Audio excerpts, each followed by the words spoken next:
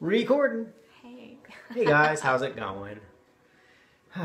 So Katharina and I were just having a conversation about bringing your desires into the now. Because... Yeah, this is something that Shanti Zimmerman actually really taught me back when I was doing her hibernation retreat. I don't know if you remember that period of time last year. I remember that you kind of coming from Austin to Hawaii. Okay. That period of time, I was really like learning how to feel into my desires and to experience the feeling states now. And you know, I was just thinking about how last Monday we actually were doing that because we had just had like this amazing week. We had just started making these videos about money, power, sex. We had just been like walking around Maui and just like loving life.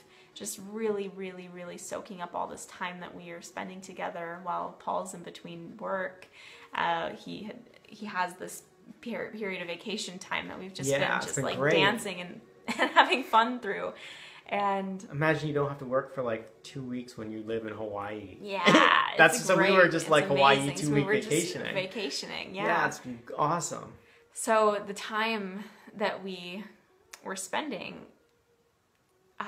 it just culminated on Monday, and we were just there on the beach, frolicking in the waves, and dancing, and like singing. We were just having a riot. It was we were. So fun. The man was there with his harp, whatever, on the beach. Yeah, we passed like the man playing his harp. Every moment was just like this magical experience, one after the other, one after the other, one after the other, and like. All of that energy culminated with Paul like pulling me up to the sand dunes. Oh yeah. And just like taking me by the hand up into these like little secluded area behind the sand dune and into the forest area.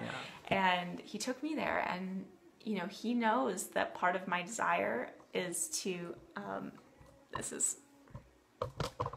that's distracting. Yeah, I was trying to recenter it. Oh, it's fine. All right. So he was taking me up to the sand dune area, and I just... Do you want to finish that story? Oh, yeah. So you can probably guess what happens up in the sand dune area that's secluded and that nobody's going by. What was going through your mind at the time? Well, so I knew that Katharina had a fantasy about sex on the beach. Yeah, because she's something like... Every young girl, like we hear the margarita drink or whatever, like sex on the beach, and then it just flashes through your mind as like this desire that like someday would be really cool to have, right? Yeah. Sex on the beach, you know. And then people make jokes like, oh, you're gonna get sand in your vagina or whatever. Yeah. But I didn't care. I wanted to have that experience for myself. If that happened, then so be it. Yeah. And so I just saw that there was an opportunity, and I'm like, oh man, I'm gonna make her dream come true today. And it did. Yeah, that was amazing. Yeah, but it wasn't even so much about the sex. It was really about just bringing that experience into our right now, because that's the type of ecstasy that we like to live in all the time. Just the joy of having desire after desire met and fulfilled like a little kid, you know, just excited about life. Yeah, it's like because of the perspective that we have about our desires, we're like a kid in a candy store with like mom's credit card. And we're just buying everything because it's amazing. That's how it feels to delight in your now moments and delight in the pleasure of the experience. Of the experience itself. Katharina, tomorrow on date day, we're going to go visit a castle. They're having an open house. At a castle. Yeah. And the castle's for sale. And so we get to look at the castle and like evaluate it and be like, do I want to live in something like that? I don't know. Because for the past couple of years, you and I have like been doing house sifting. We have. And this home that we're in currently is a huge sifting exercise for us. And we discovered that we actually enjoy our smaller, cozy home. Yeah, it feels kind of like a little cabin. Yeah, we were looking at one that was 5,000 square feet. And it was just cavernous. It was just cavernous. And so, but we never would have known that we didn't want to live in a 5,000 square foot home unless we actually considered it. Right. And both of us have had the fleeting desire, not like, fleeting, but pretty consistent Pretty desire consistent to want to desire. like live in a castle. Right. And so we need to figure out, like, well, what is Does it about that living in a sound castle that we exciting? want? Yeah. And so go visit Castle and figure it out. Also, I think it's rad that we live on an island where castles come up on the real estate market. Okay? Yeah. I mean, I just think that's rad. I love it too. I think it's Yeah. hilarious. Yeah, we saw the posting like, I'm having an open house at my castle. Like, awesome. We're going to go gawk at your castle for a little while and see what just we like about enjoy it and enjoy it and love what you've done with it and get ideas, because we're going to end up building our own home. And when we do, we want to know how to build it. Or Do what we want. what we really want in it. Do we actually want a castle, or do we just enjoy the peace and solitude that comes when you can just like close the door and fill the moat with alligators and you're like, stay away from me, cold, cruel world, go away. That's not really how I feel. It's more like a fairy tale castle to me, of just being able to be like up in a tower and just like be in the clouds, basically. Right, and to be kind of have your solitude and your privacy, which we both really value. Yes, I am a total introvert, and so is he. We were hanging out today with a cat in between us, and both of us on our laptops, not talking to each other. And it was divine. It was so great. I love that, like, our together moments where we're actually talking are like so satisfying, but then also when we're together but separate, it's also satisfying too. Yeah, both ways are a lot of fun. Yeah. Yeah. I love having you around. Thank you. I love being around. I love having you around too. I'm so grateful that we got married. I mean, Yeah. for real. Totally. Yeah. Oh, something else that's really fun that we're doing is so we're gonna buy a bunch of pillows and really spruce up this place. One of the things that we did when we decided that we wanted to live in a better house is that we decided that we would put a lot of attention into this house. And to whatever current house we're living in. And Right. we've done that every place. Every we've place lived in. we've ever lived, we've I always notice left how it better. each one keeps getting better too. And each one keeps getting better. And so I know that a lot of people are discontent with the home that they live in. So flip it on its head and be super grateful for it and make that actionable by... And look for ways to improve it. Look for ways to improve and it. to love it. Yeah. That's how I think about it. Every single place I've lived, I put my love into the home because I want the home to love me back and I want it to support me back. So that means like I'm a ruthless declutterer. Both of us are ruthless about it. We're constantly getting rid of stuff we don't need. I mean, I'm a minimalist, but I also want to fill the space with things that feel sensual to me, things that feel supportive and nurturing to me as well. So, that has been the crux of my love of interior design over the years. It's not just because I like pretty spaces, like because I like spaces that are supportive and just really energetically peaceful and supportive to me. Like this home out here, we live in a little, basically an artist cottage. It's like a two-story, It's like a two-story, two-bedroom. yeah, two-story. I wouldn't even call it a cottage. It's like a small home. Yeah, It's a small home. It's a small home. And it's so cozy with us. yeah, we really like the size of it. Yeah, we've lived in small spaces together for a while. Like we shared a one-bedroom apartment in Kyle, Texas. We did. A while. And, we put the bed in the living room and, like, turned it into, like, this, like, hotel room Oh, man, suite. it was great. And so we had, like, this 4-poster canopy bed thingy. In the living room with a vaulted ceiling. With a vaulted ceiling, and then we had, like, our armchairs and, like, couches that were all, like, cool in the living room there. So it was, like, a sitting room with bed and everything. And then he had his office in the other bedroom. Mm-hmm. Yeah, I liked that. It was a different way to use what is like generally considered a really boring apartment. Yeah. We just used it different, and we turned it from like We boring one used bedroom. our imagination and our creativity. We used our imagination and creativity, and this is something we do all the time. Like we are consistently imagining what we want, and then just watching it show up. Yeah. Like we wanted Hawaii, so then like everything So came we together. imagined that. So we imagined So we it. started making like backgrounds for our computers Mm-hmm. and like little sticky notes just talking about Hawaii. Yeah. Listening to tropical house music. So when I was driving, I was imagining what it was like to feel Hawaii and the sun on my skin. And, like I used a lot of really active visualization with that. And something that And, happened when we started doing that, we started seeing Hawaii everywhere. We saw Hawaii we started seeing stickers. Hawaii This is synchronicities and license plates. license plates, yeah, and it's just really interesting to see how fast that stuff showed up to just sort of like we view it as just little road markers. I call them God winks. God winks, yeah. God is just being like, hey, He's hey, playing with you. He's just like having some fun, kind of showing you, hey, that's what's to come. And the same thing with Maui. When the two of us truly decided that we were going to move We to started Maui, seeing Maui we stuff saw everywhere. Maui stuff everywhere. Yeah, as if it was like the things popping up, the synchronicities just illuminating the path. Mm-hmm. And that's really what we've been noticing as we've been playing with manifestation, because that's really what Paul and I hang out and do. And we use basically. prayer and We use intention prayer and a lot. manifestation a lot. And so when we have, ever since we got together, I mean, our friends Ray and Michelle Martin in Costa Rica gave us this book by Abraham Hicks that really started like illuminating his mind to the fact that, you know, your thoughts and your intentions and your prayers actually do bring things back to you. So use it. It's not something to just like let wither away and be a pacifist about. You know, you can actively use this in your life for your benefit and for the benefit of all. Mm-hmm.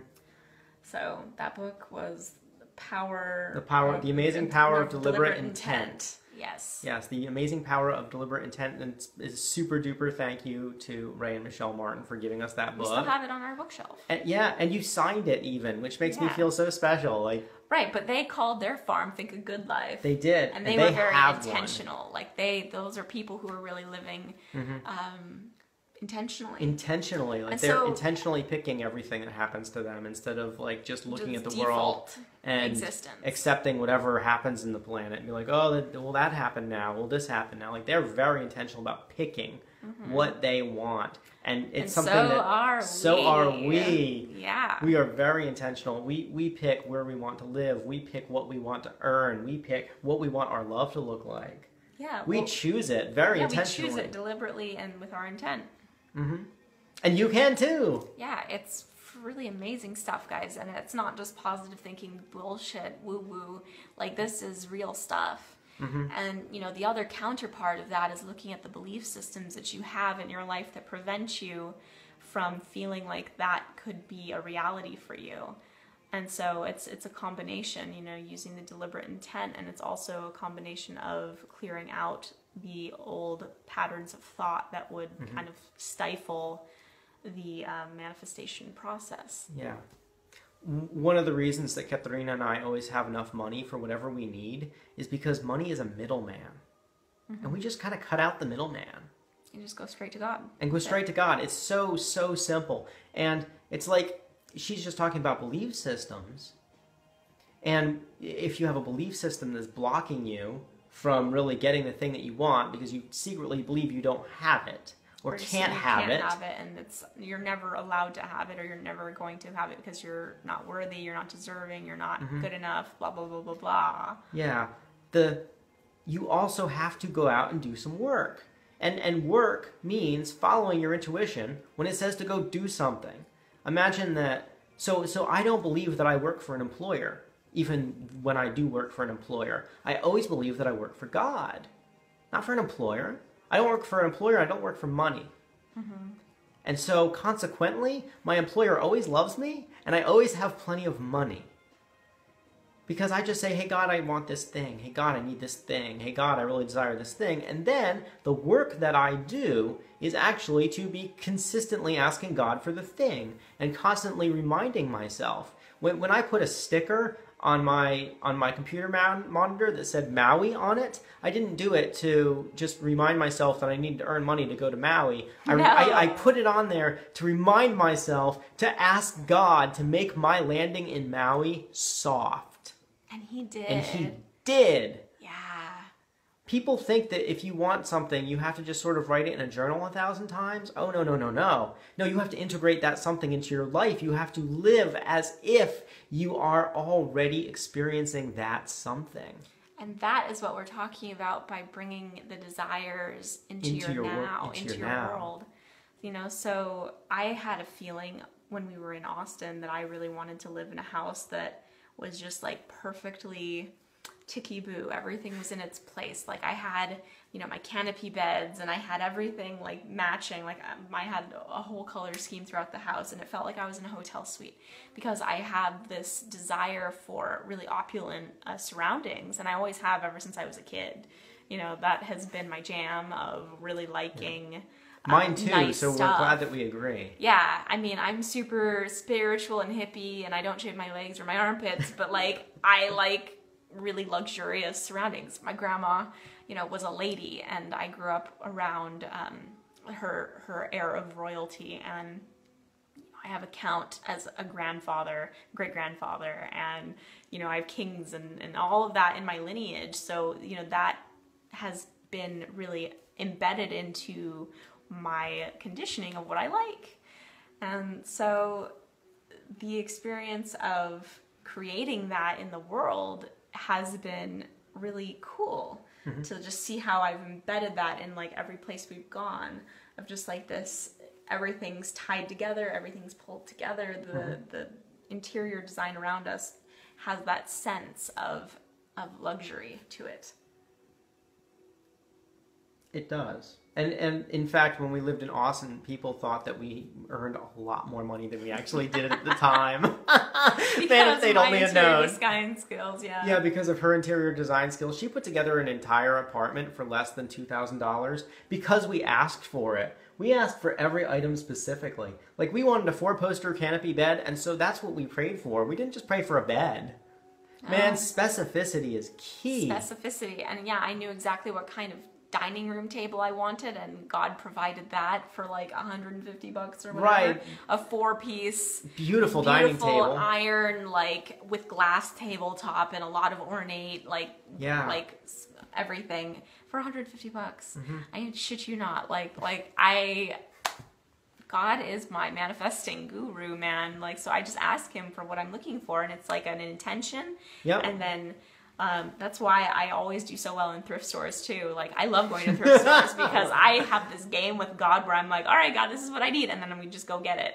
Remember we prayed, like, Paul just recently needed a new computer bag. Yeah. And like, and I wanted one that wasn't black. Yeah, and we prayed before we went into the store, and like we stood outside and we just prayed like, oh, hey God, this is what we're wanting, this is what we're looking for. And now he has like this plum computer bag that looks really cool. Yeah.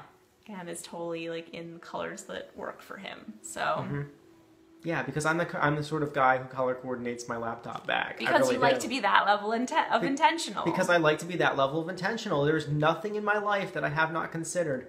That's why I don't own a whole heck of a lot. It's very difficult to be a materialist when you've considered everything that you want in your life. Right, you've put deliberate thought into things, and through your deliberate thought, you have chosen things deliberately, and that's how you can also choose your moments. You know, you can choose, do I want to experience elation in this moment? Do I want to experience ecstasy in this moment? Do I want to experience love in this moment? And if you do, choose it, and then by your choice, you will line up with actions that create more of it. And if you find yourself experiencing an emotion that you didn't actually choose, there's a really easy way that I handle this. I just take a deep breath,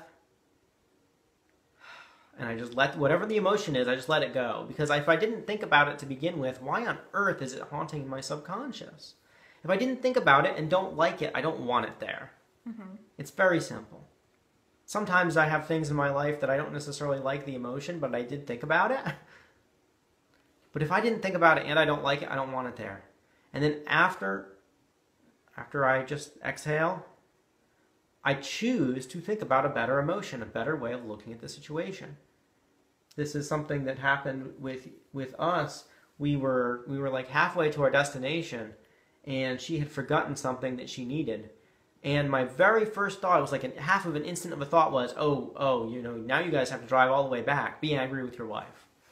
That was the very first instant. And then I was like, wait, that's stupid. No, instead, I can think a better thought, which is that, oh, well, we just need to go back home, and we're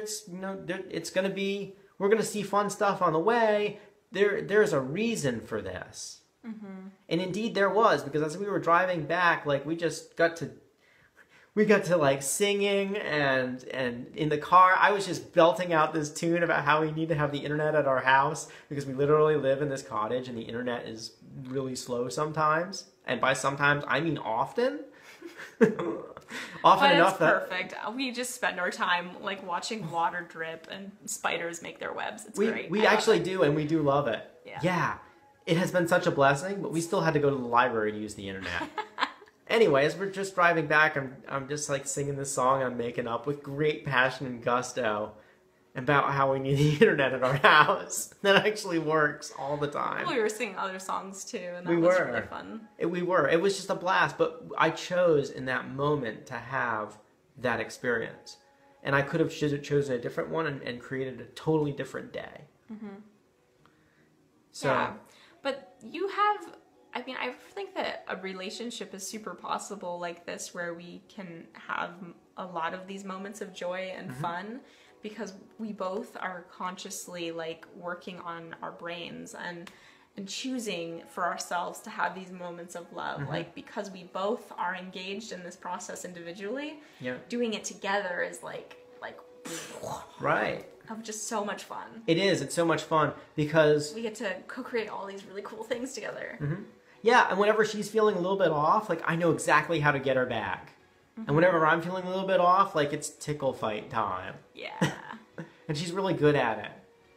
And the very first thing, we'll both tell you, the very first thing that happens when either one of us is shifting the other one's state is that they get pissed off. Because the truth will set you free. But first, it shall piss you off. Right. So if you're getting pissed off, realize that you're one step away from the truth. You're just one step away. That's funny. Just stop being mad about whatever it was that made you mad, and you'll realize it's actually true. Yeah. I love having these conversations. I really do. Me too. I think that they're so very valuable to us and in our relationship. Yeah. I mean, like, our relationship grows just as much as we help other people. And our... Speaking of which, Paul and I want to offer to you, if you're feeling led by, you've been watching these videos and you've been like really thinking about reaching out to us, because we have this feeling that we have somebody out there who is a couple and they are looking for us and for us to help them to move through their relationship and really grow as a couple and really grow in their power as a couple. And just in the same way that Paul and I have done and been able to experience these higher level states of emotional and connection and intimacy with each other, like we know that that is something that a lot of people are looking for, and I feel like there is somebody who is wanting this, and I just want to call that person out and invite you to send us a private message, because I would love to talk to you about this stuff. I would love to share what we know with you, and you know, I would love to mentor you. So just reach out to us and we will have a conversation about that. Because seriously, this has been like the coolest thing in my life, to be able to get to these places deep within myself of deep receiving of His love and deep receiving of my connection with God, and being able to like create and like pull from my imagination and create into the world, just so I can have these really satisfying, rewarding experiences. And I'd love to teach you how to do that and share and coach you through that. So do you have anything you wanted to add to that? Yeah, I've been feeling the same thing, just very, very strongly. And, you know, like this is a prime example of us following our intuition. Like something is telling us to put this out there on the internet, so here it is. And then also of letting it go. Like we were told to put it out on the internet, we weren't told to obsess about it afterwards. And so we're not going to. No.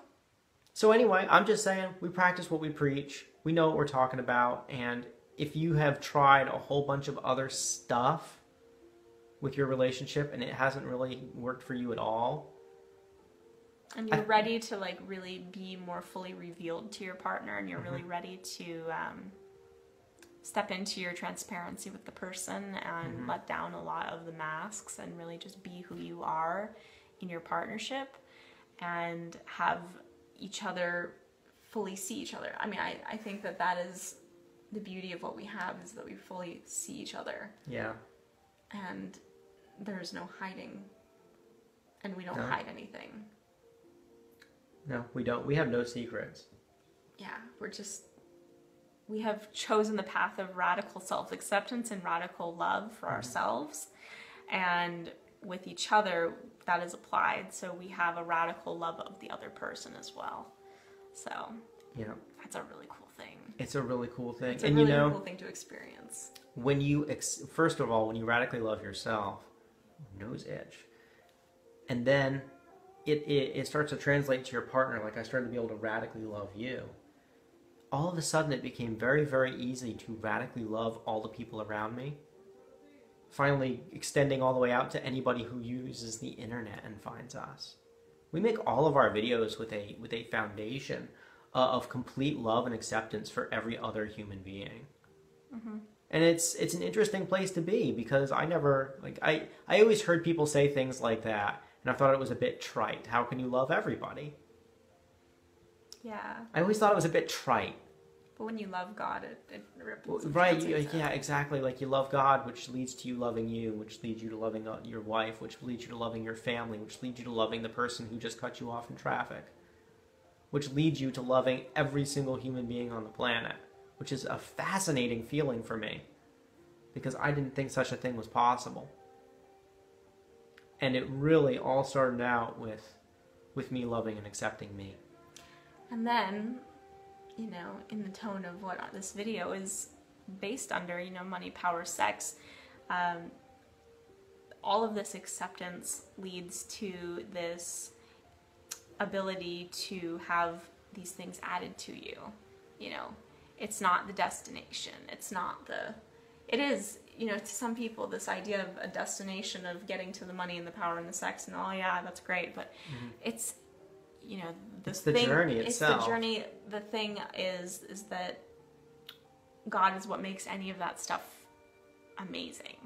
Right, you know? You can have it all and have it suck.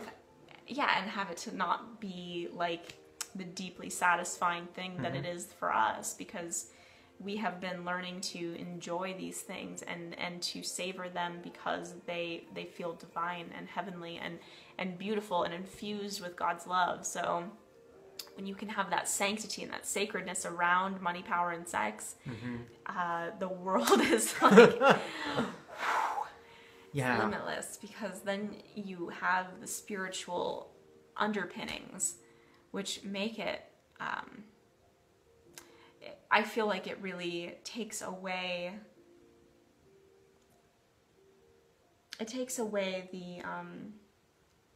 the lashback I think most spiritual people would think about having money, power, or sex. You know, like if you can have God as your backbone and your source and your spiritual connection to yourself, you won't lose yourself in the midst of having money, power, and sex. Right. Everybody who is spiritual, who I've ever heard of, has said the love of money is the root of all evil.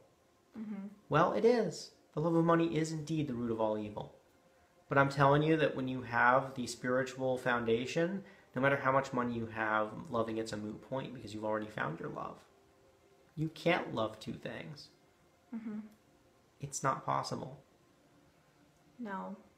But if you have that love firmly rooted in your heart, and you're looking to expand into your sexuality, your power, and your money, those are the people who we're inviting to be a part of our exclusive club, of our money, power, sex group, and our mentoring. You know, we want to talk to you because we know that you get it, but we think that we could help you reach those higher levels. Those higher levels of having, you know, the more fully expressed sex, the more empowered stance in the world, and being able to generate more money for yourselves, because when you're connected to this place, you can create just instantly. It's amazing. It really is. Like, we practice. It's a skill that we practice. Yeah.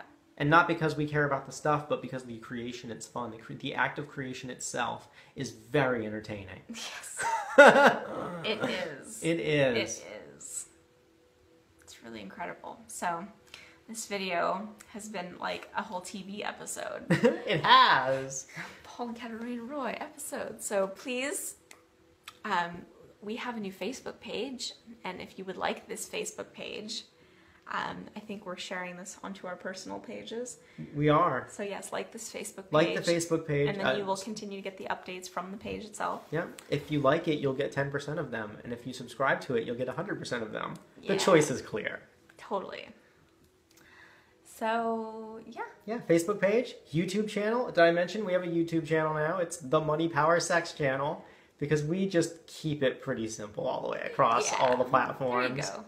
And sending us a private message if you are interested in the group or mentorship. If you are the person that we are speaking to, yep, you'll know it. You will know it, and you will feel this flood in your body and be like, I need to message them. Right. We encourage you. We encourage you, that person. Do it, because we want to talk to you. We really want to rock your world. Yeah, we can't wait to meet you. Like, we already think that you're really, really awesome. Yeah, we feel you in our energy. We feel you. We're like, we know you're there. We know you're around. Just like we knew that we were going to Maui before we really knew it. Yeah, and just like we knew we were going to marry each other before we we knew we were going to marry each other. Like, this is the same exact feeling. Yeah, so we're like, all right, well, let's get on it. Where are you? Yeah, we are meant to rock somebody's world and make their life a much better place. So, where are you? Okay. All right, we'll catch you guys. We'll talk to you later, and we'll be back into making our videos now that we're in our flow again. Yeah. And tomorrow, video from us touring a castle. So, yeah, talk to you later. Bye, guys. Have a good night.